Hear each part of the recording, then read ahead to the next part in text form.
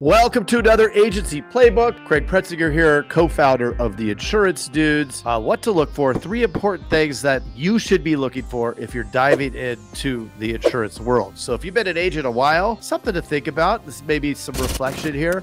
And if you're considering diving in, maybe you work in an agency and now you want to become the owner, or you're coming from an entirely different world and looking at the insurance business, this is for you. First thing that you're going to want to do is understanding that this is a long play and you're looking at delayed gratification. That doesn't mean necessarily that you got to wait 10, 15, 20 years before this thing starts making serious profits. But what also needs to be considered is how quickly you can get to that situation of profits. Now, the harder you push in the beginning, and this doesn't necessarily mean just you yourself, how hard you're working, but as you'll see, we get into some of the stuff, how hard or the ability with which you're able to scale. The first thing I want to look at is talk about the 3 different types of agencies that you could come into. Number 1, there's independent agencies. These agencies, you have access to a lot of different carriers. You could plug in with maybe an agent who's going to bring on other agents underneath them. That'd be called an MSA or a master service agency. Now, the beautiful thing about being independent is you're not tied to conform to any standards. For example, some of the carriers are going to require signage or different things if you're only tied to that one carrier.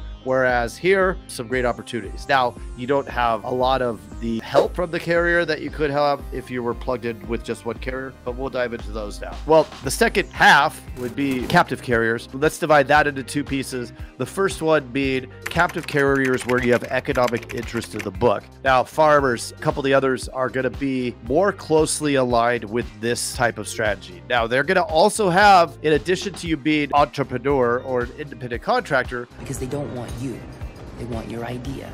You are going to have agency standards that you have to follow. So it's important to understand that it's kind of like a franchise because you are going to be required to follow and conform to a certain set of rules. But in exchange for that, you could have different commissions. You could have a lot of different opportunities that may not be present in the independent world. And then there's also the captive where you don't have economic interest. This is like State Farm and some other carriers where you can't sell the book out on the open market like you could with Farmers or one of these other ones, but you can sell it back to the carrier. So that's the first thing, is understanding what platform you're going to be, right? How are you going to create the structure of your agency and what works best for you? You don't want to just dive in and do anything. You got to do something that you feel that aligns best with you. It's going to make you feel great every day and make you want to wake up and get to the office. It's important to understand there's going to be a lot of effort put in, and the best way to snowball that agency and create the most amount of premium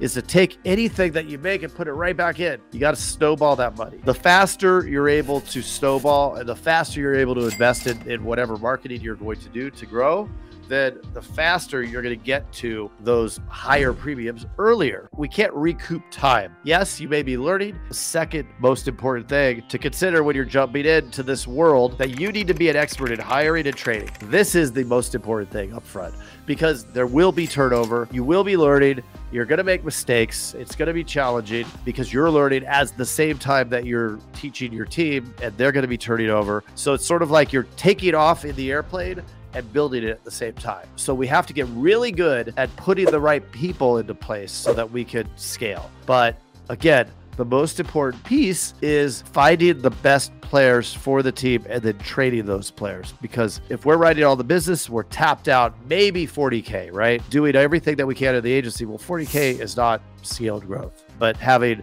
4, 5, 6 producers who are writing 25 to 40K each, that creates scale and that creates speed of growth. Next thing is be prepared to invest in marketing. Marketing is what creates the traffic that then turns into sales. A lot of sales leaders, a lot of agents that you talk to are going to talk about, well, you got to get really good at sales, but we have to get good at filling the pipeline as well. And the only way to fill the pipeline is with marketing. For me, I love internet leads. I hated them for years and years, but I like to buy internet leads because I can control the traffic. Whatever you're going to invest your money on in order to drive traffic to your agency, make sure that you understand the benchmark metrics you need to look for and how the anticipated time that it takes to achieve those benchmarks, and give it more time than those benchmarks because you're likely not going to be doing well necessarily off the bat. It's all of it's a learning curve, and it's important to not make emotional, quick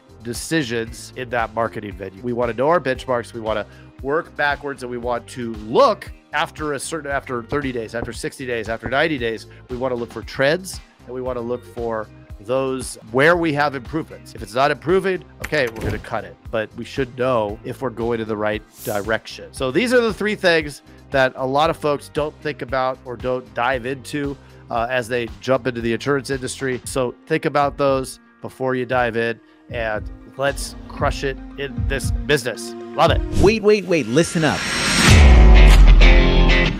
We have something that is incredibly special coming up. We have an event called Elite Agencies Ignite, where top agents from all over the country are going to be speaking and going to be in the audience May 18th, 19th, and 20th, the Kona Kai Hotel in San Diego. Now, there's limited seating, but you're gonna have to try to make it down. Why? Because this event is a 3-day immersion event to help you take a quantum leap in your agency. It's a great opportunity to get in the room with 10 other like-minded individuals that want to grow. I would recommend anybody to come here just because no one is writing as much business as these guys are. Highly recommended. We just need to get everybody together. Why? Because when you do a mastermind like this and you bring this type of talent together, you can have an incredible impact. This is going to be one of those events that you're going to look back, and if you don't go, you're going to be so bummed. So come on out, Kona Kai Hotel, May 18th, 19th, and 20th. We'd love to see you there.